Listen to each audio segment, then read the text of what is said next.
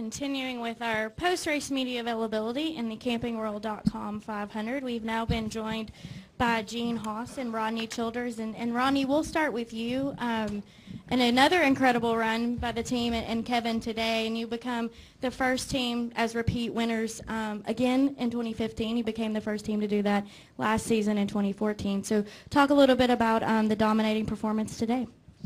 Yeah, I mean, it was a good weekend for us for sure.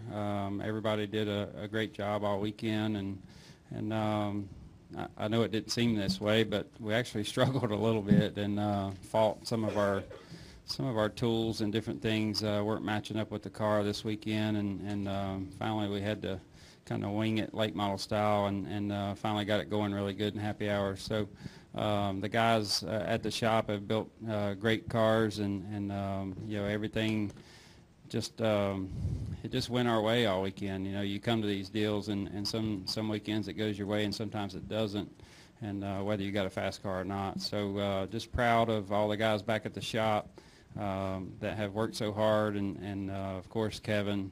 I think his record speaks for itself at this place. You know, I told Claire a minute ago, somebody asked me what was wrong with me this morning. I said that I felt more pressure to win this one race at Phoenix than I did to win that race at Homestead. So, you know, it's just when you bring him here, I think everybody expects him to win, and I didn't want it to be my fault if we didn't. So, just proud of everybody, like I said, and just a great effort. And Gene, for you, another dominating performance by the Ford team. Talk a little bit about that team and their momentum and coming off the championship. You know, what it's like for them. I think they make it look easy, but at the same time, there's lots of preparation. There's you have to get the right people in the right places. You know, we have an awful lot of support from Hendricks and Chevrolet and you know, all of our sponsors. So I think when you see it and you see Kevin and Rodney out there making it look easy, it really isn't easy. Lots of competition. They're all very, very good. And when it works well, I think it's just an indication of you know, a tremendous amount of preparation on part of the team, and the support we get from all of our members and associates. We'll go ahead and take questions for Gene or Rodney. Please state your name and affiliation, and we'll start with Reed. Reed Spencer with NASCAR Wire Service. Rodney, was there any decision at all to make on that last caution as to whether to get tires or not? That was the one I thought about all night last night. I knew it was going to happen, and you know, here in the fall, the same type deal happened, and we stayed out, and it seemed like the car would fire off pretty good there and run some good lap times, and it seemed to do that again. You know, even when we were leading, it seemed like when he could clear some traffic, it would come back to him pretty good. So you always worry, you know. When Kurt lined up 10th on the restart, I thought to myself, if there's enough cautions, he'll be the one to beat. And but we were fortunate that we were able to get some good restarts and get out front and kind of put some distance on some guys, and you know, we were just fortunate that it worked out. We'll go to Kenny Bruce next. You can get a microphone to Kenny. Thank you. Kenny Bruce with NASCAR.com. Rodney, you talk about feeling the pressure because Kevin runs so well here, and you know, you want to make sure that you guys do everything. Are there tracks where you expect to do well as a crew chief because it fits your style? Yeah, probably. You know, if you look through all my years, probably the two best places for me were always Bristol and Charlotte. You know, it didn't win a lot of races at either one of them, but, you know, with Ruderman, I think we finished the top 5 every time we went to Bristol, and then when Brian got in the car, we finished the top 5 in 4 races straight. So, you know, those were my two favorite places. You know, raced at Bristol growing up and enjoyed it and understood the racetrack and what it took to be good there, and you know, and racing behind Charlotte, you know, once a month or whatever, and racing on the front straightaway in legend cars. And you know, when you do that, it means a lot to you. And just like coming out here for Kevin, you know, when it's your background and something that helped you get to this point, you know, you want to win at those places. So you know, that's it's I put enough pressure on myself, I think, every weekend, but it definitely seemed to get me more this week. All right, we'll take our next question from Ryan, and then we'll go up front to Stan and Tom. Thank you. This question's for Ronnie's. Oh, whoops. Ryan O'Hara, Race Chaser Online. So at the beginning of the race, something that I hadn't seen at Phoenix in a while, Kevin Harvick being challenged on a restart. Joey Logano was able to get ahead of Kevin, and I believe the first 3 restarts, led the first 26 laps. Was Kevin saying anything on the radio, like what to do or anything they needed to adjust? I think that was my fault. I decided a month ago that we weren't going to bring a transmission here that we could shift with, and it wasn't going to be an option, and we hauled off into one the first lap of the race, and all them guys downshifted and we didn't, and there we go. So we had to figure it out from there, but just a poor decision on my part, but hopefully we can fix that before we come back and do a little better job. All right, thank you. We'll go with Stan and then Tom.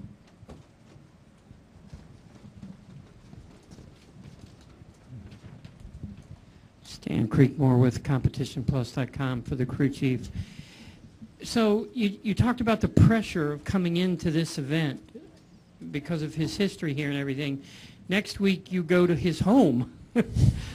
So does the pressure just stay up there, or does it increase? Or does it go down because you did win here? I think at this point everybody just expects you to keep winning, and that's what makes it hard on all of us. Yeah, I feel like we've got a team that could do that. We've got a driver that can do that. We've got the resources and all to do that. But the more you win, the more you expect out of yourself, and the more pressure you put on yourself. So, when we left Vegas last week, he made a point to say, "I want to win all 3 of these West Coast races." And I think anybody that knows Kevin Harvick, if he puts his head to something, he's going to try to make it happen. So. Just like we talked about a minute ago, these races mean a lot to him. He grew up around here and has a lot of family around here, and that's our goal for sure. Go ahead, Tom. Hi, Tom Jensen, FoxSports.com for Gene. Gene, you had Kyle back today. What did that mean to the team and to you personally, and do you have any doubts that, given the speed these cars have, that he'll win soon as well? That was Kurt, not Kyle. I'm sorry, Kurt. Okay. Yeah, I think it was great having Kurt back, and I think there's a light at the end of the tunnel, so to speak, because now we know what to expect. In the previous months, it was just nothing but question marks, and there's a lot of questions. What are you going to do, and how's this going to unfold? And the only answer you can say is we have no idea. We can't control any of this. So we were as much in suspense as anybody, but that fueled, I think, all the speculation and the media frenzy, which just piled on and made it quite a bit worse for us, because we were just at the I don't know, the timing of NASCAR and the police department out of Delaware, and I think those things just put a tremendous amount of pressure. So here we are. A week later, after we've been reinstated by NASCAR, we appreciate what NASCAR did. I think they did the right thing. I was a little bit stunned, I think, by the fact that Kurt was pulled out several days before Daytona, which just seemed so incredulous to me that 2 days before Daytona 500 to do that to a driver, this didn't seem right. But the way things unfolded, it worked out. We didn't really lose too much time, and Kurt now is back in the car. I think he's razor focused. He appreciates that driving at this level is a privilege, and it certainly isn't anything he has a right to, or any of us have a right to. So it can go away. It can go away just as fast as a car can go away in a race. So I think he has a great appreciation for that, and I think as a team, we appreciate that it's a very tenuous relationship when you have these superstars in front of the media, and if there's any kind of negativity of how bad it can go. But I have to admit that in the last week or so, it seems like things have reversed, and I think Kurt has a much more focused attitude, and now he can get back to business, and I think he's really dedicated himself to winning a championship. So hopefully in the long run, when we look back on this, we'll look on it as a bump in the road and on the way to winning another championship. And Lee, if we can get a microphone to Lee, please, for our next question. Lee Spencer Motorsport. And to follow up on that, Gene, you promised Kurt that his ride would be waiting for him. What did that mean to him? And secondly, since we really didn't get a good explanation, can you tell us what happened to Tony out there?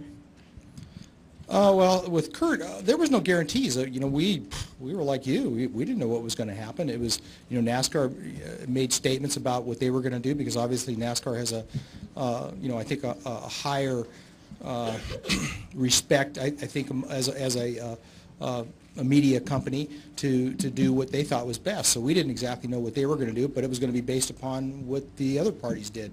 So in that respect, there was nothing that we really planned as far as was Kurt going to come back or not. I really thought that wasn't really that was just something we didn't have any control over. If things would have gone the other way, it would have been a completely different scenario, but fortunately they came the way, we're happy we're back at racing, and hopefully next week there'll be other stories to, focus on instead of this. As far as Tony's a champion. He's used to driving 800 horsepower alcoholed sprint cars on mud and, snail snot and whatever else is out there. And I think he has a tremendous amount of talent for adapting to things quickly. So I think it's just a little bit of time it'll take him to adapt to this reduction of horsepower, which is probably something I don't think he likes that, but that's kind of speculation. I mean, I think really great drivers want as much horsepower as you can because that's part of the thrill is to be able to take these machines with 900 horsepower and get them to slide around these turns at speeds. And when you take that away, I guess the hope is that we have better racing, but I think it also the drivers at the top end of this sport, probably think, well, that makes it a different kind of car to drive. Doesn't take nearly as much pedal skills. So I think Tony will be back. He's a very adaptable driver. He didn't get to this level by chance. Tremendous amount of skills, and I think it just takes a little bit of time. We've now been joined by our race winner, Kevin Harvick, driver of the number 4 Jimmy John's Budweiser Chevrolet. And Kevin, if you'll bear with us for a few minutes, we're going to roll through a couple impressive stats. This is Kevin's second victory of 2015. It's his 7th victory and 14th top 10 finish in 25 races at Phoenix International Raceway. Harvick is the first driver to win 4 straight races at a single racetrack since Jimmy Johnson did 4 straight at Charlotte in 2004 and 2005. And Harvick is the first driver to finish in the top 2 7 consecutive times since NASCAR Hall of Famer Richard Petty did in 1975.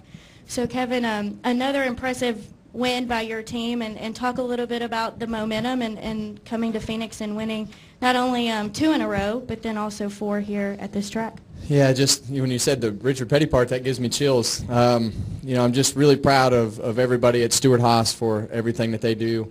Really proud of Rodney and these guys on this team because I feel like we get better as we go through different situations and you see these guys hang out together and how mellow everybody is and how everybody gets along, and it's really, really special to be a part of and really just happy to be a small piece of what's going on. So just really proud of everybody at Stewart-Haas and everybody on our number 4 team.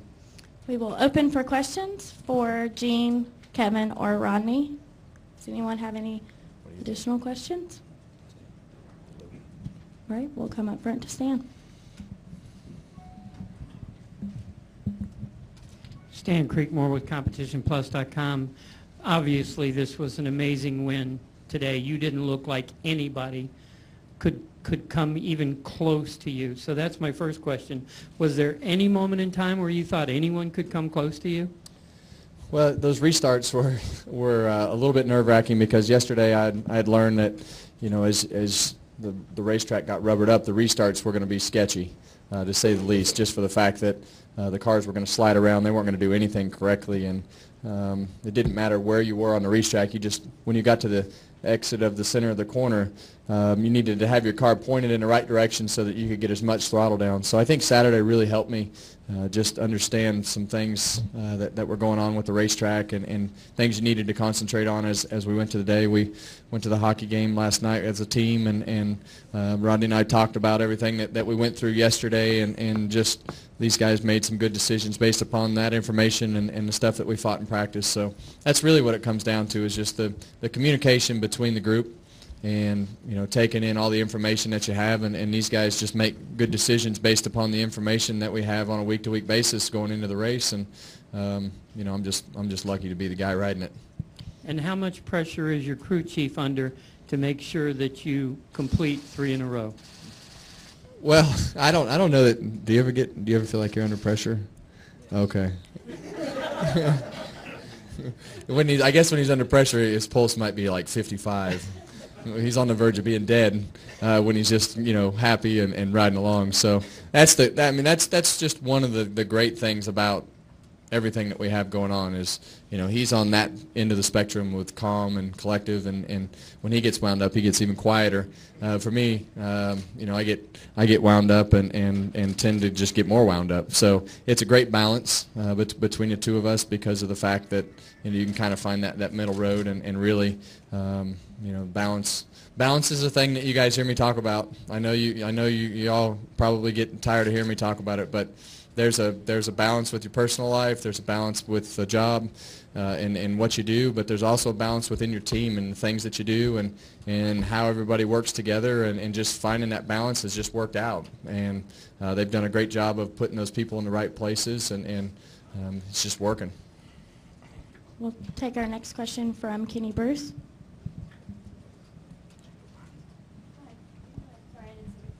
Go ahead. Congratulations in the back. Just wanted to ask you, when did you plan to do the backwards lap?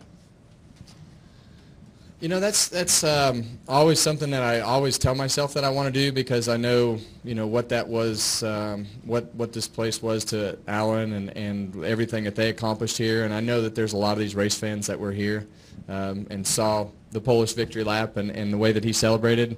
And I just thought it would be kind of cool to be able to finally do a complete one, to go around to all the fans and do that victory lap. So it was just that was just a moment that I probably should have done a long time ago. That's just my memory gets really short when things start happening. So finally today I was able to remember to do that. And really the thing that triggered it was actually Mark Martin complaining about everybody doing burnouts on Twitter. So I figured today I'd give him something else to watch, and hopefully he liked that. Okay, Kenny, go ahead. Kenny Bruce with NASCAR.com. Kevin, if you run bad, it tends to stick with you a little while. It's hard to put a bad run behind you. But if you win, how quickly do you forget about I won last week and I won the week before, and are focused on what's next? Well, I think for confidence, winning is something that ultimately makes the confidence level in myself and Rodney and everybody on this team know that you can make things happen in many different types of situations. But I think as you go to the next race and you go to California, it's nothing like what we've done here today, or nothing really like what we did at California. You just have to forget about what you did. And these guys are really good at just being happy about what we did last week and not talking about anything other than what we're going to do at California this week and how we prepare for that, and not taking your eye off the prize and staying focused on what we need to do for California and the past history and the things that have happened there over time. So they'll finish the notes and things tomorrow morning, and the next thing you know, they won't open them again until it's 6 weeks, 5 weeks before we come back to race here at the end of the year, and the California notebook will open, and all of a sudden that'll be all we talk about.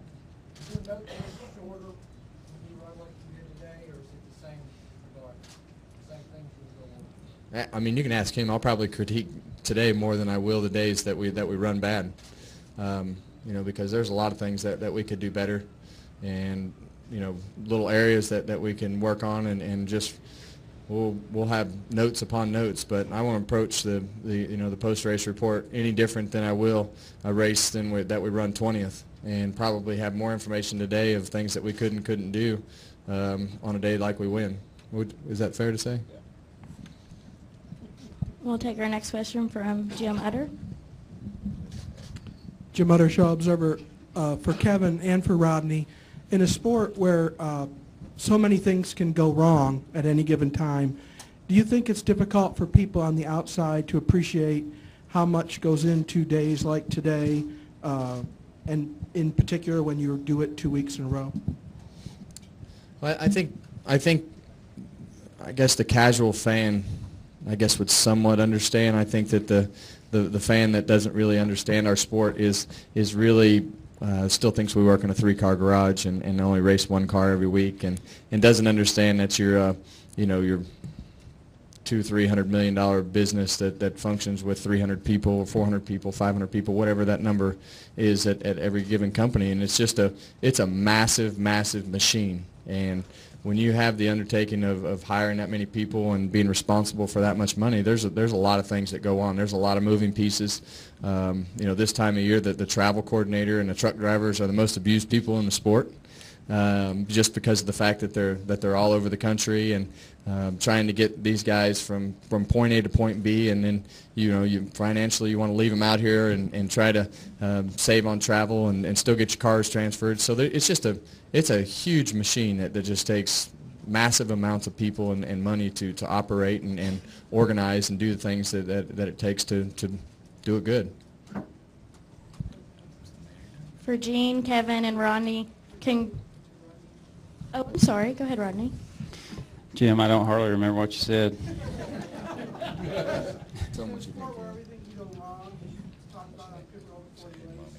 Yeah. Hi, Mama.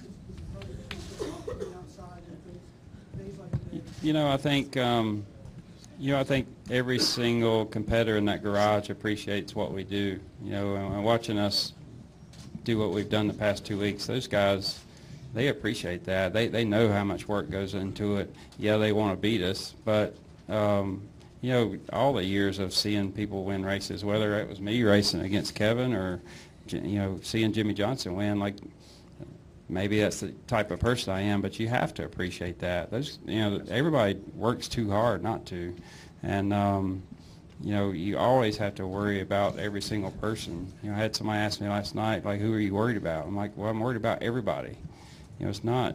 That's the way you got to be. You got to keep working on your stuff and keep making it better. So if you don't, you're going to get beat. For Gene, Kevin, and Rodney, congratulations on another victory, and we wish you the best of luck next week in Auto Club. See you, people.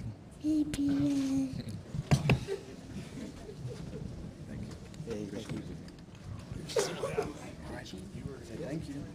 Specifically, that's kind of Tucson. NBC always down at Tucson. We went down to visit the Wednesday. There you go, ladies and gentlemen.